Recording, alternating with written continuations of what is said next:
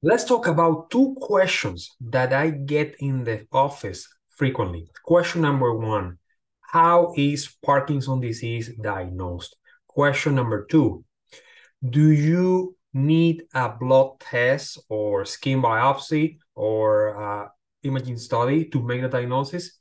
We will answer all of these questions based on current evidence. My name is Dr. Zayas. I'm a neurologist, fellowship trained in movement disorder.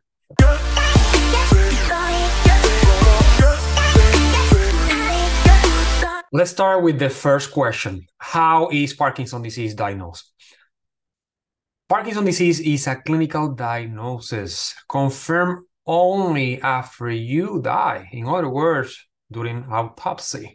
Only the pathologist can give you the definitive diagnosis based on pathology. So basically, they look a piece of your brain with a microscope and they find the pathology. Clinicians, clinicians like me, a neurologist, only can tell you clinically established or clinically probable diagnosis. We are right approximately 90% of the time, especially after 5 years of symptoms onset. Movement disorder doctors use to make the diagnosis of Parkinson's disease these criteria that you see here by the Movement Disorder Society, published in 2015. The first motor symptom to have in order to think about Parkinson's disease is Parkinsonism. Remember, Parkinsonism is not the same thing as saying that you have Parkinson's disease. Parkinsonism is the big term, the umbrella term, which means that you have a slow movements, we call that bradykinesia, with either resting tremor or stiffness. The most common cause of Parkinsonism is Parkinson's disease, but there are many other causes. Let's talk briefly about these criteria by the Movement Disorder Society. In order to have the diagnosis of Parkinson's disease, either clinically established, as you see here, or clinically probable, you cannot have any of these absolute exclusion criteria that you see here, nine of them. You cannot have any of these 9 features. If you have any of these 9 features, basically these rule out the diagnosis of Parkinson's disease, like you see here, right? Now, again, if you have the clinical established Parkinson's disease, that means that you have at least 2 supportive criteria. One of these 4. I'm sorry, 2 of these 4. 2 of these 4 in order to have this classification. And no red flags. Red flags are features that make you think that you have something else, but not enough. You need at least, you cannot have more than 2 red flags. Otherwise, you might have something else. The clinical probable diagnosis require you to have at least 1 supportive criteria, but again, no more than 2 red flags in order to be on this category. So if the doctor tells you that you have clinical established Parkinson's disease, so the specificity is higher when you have this criteria when you compare with clinical probable Parkinson's disease. The specificity is less with clinically probable Parkinson's disease. Now, these are the absolute exclusion criteria. So in other words, if you have one of these features, basically rule out Parkinson's disease, as I mentioned before. I will mention at least 4 of them that are very helpful in the clinic. And the first one here is number 2. When you see a patient with selective, slow, vertical eye movements. So you tell the patient to look up and down without moving the head, and you see some slowing of this movement. If you see that this is not Parkinson's disease, this is something else. Most likely is what we call PSP. Now, if you have a patient who is taking any medication that block dopamine, you cannot make the diagnosis of Parkinson's disease because the Parkinsonism that you are having is probably related with the medication. Because if you block dopamine, you will look like a patient with Parkinson's disease. Some patients, not every patient. That's why sometimes patients use this type of medication and nothing happened. But there are some patients that apparently they are susceptible for that. So in other words, there is no way that I can differentiate clinically between a patient with idiopathic, which means Parkinson's disease, and a patient who has a drug-induced Parkinsonism. There is no way I can differentiate clinically, except with that DAS scan.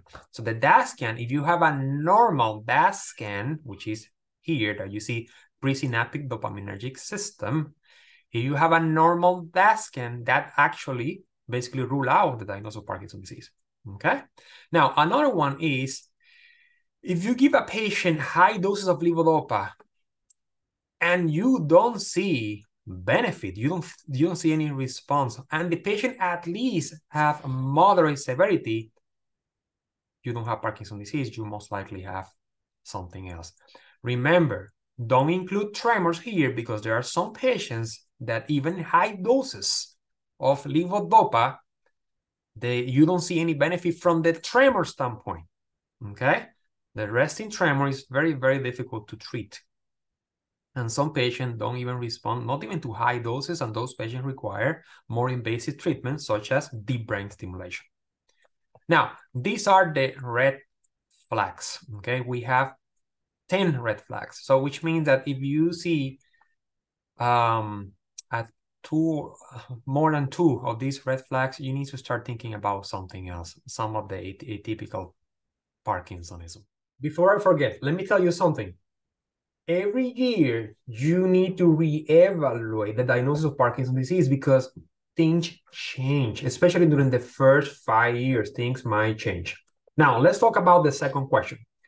Do you need a blood test or a skin biopsy or any imaging study to make the diagnosis? The short answer is no. There are actually no blood tests to make the diagnosis. There is no skin biopsy to make the diagnosis. And there is no imaging study to make the diagnosis of Parkinson's disease. There are some studies, imaging study, or skin biopsy that help you to make the diagnosis, but they don't give you the diagnosis of Parkinson's disease. For example, remember I mentioned before, a normal DAS scan basically rule out the clinical diagnosis of Parkinson's disease. Assuming that you are not taking any medication that might interfere with the visual inspection of the study. There are some medications that make the test a false positive or false negative. So the doctor needs to make sure that you're not taking any of those medications because you need to taper down those medications a few days before the test. Otherwise, you are wasting money. Also, we have a relatively new test that we call the Syn-One Test, Syn-One Test, that many of the movement disorder providers are using to confirm or at least putting more weight in the diagnosis of Parkinson's disease. It has a very good sensitivity and specificity, over 90%, which is pretty good. However, this test is not going to differentiate between Parkinson's disease, multiple system atrophy, dementia Lewy body, or what we call pure autonomic failure, or if you have REM sleep behavior disorder, which is acting out during sleep. All of these 5 diseases that I just mentioned, they have a positive skin biopsy. So they have one of the abnormal proteins that is present in these diseases. This is the pathological marker of these 5 diseases, including Parkinson's disease. But this biopsy is not going to help you to differentiate between these diseases, okay? Now, this test is very easy to perform. Take me no more than 10 minutes to perform. and the majority of the medical insurance cover for this test. This is the report that you receive approximately 3 weeks after the skin biopsy. Sometimes take 4 weeks, but usually 3 weeks. I always tell patients 4 weeks, but could be even 3 weeks. Now, if you have symptoms suggesting Parkinson's disease, you should have an abnormal alpha-synuclein test, right? Like this patient have abnormal. Remember, the studies, including skin biopsy, need to correlate with the patient. Otherwise, this doesn't work, okay? Everything need to correlate. You are not going to start doing biopsy in every patient, asymptomatic patient, because you are not going to get the correct diagnosis. Everything need to correlate. Let me show you some picture actually from the website, from the company website. So this is the area that we get the biopsy. One here in the neck, one the thigh, and here distal legs. Very easy to perform. Take me 10 minutes. I put some lidocaine before, and then you go home, like I say, 10 minutes after, and this is what you get, right? This is the piece of the skin that we get, and we send this to the lab, and we have to wait 3 weeks or 4 weeks to get the report that I show you. If you want more information, you want to read more about that, about this test, just go to the website of the company. The information will be in the description of this video below. The company is CND Life Science. And also I will post a link of the video how doctors or provider perform these tests.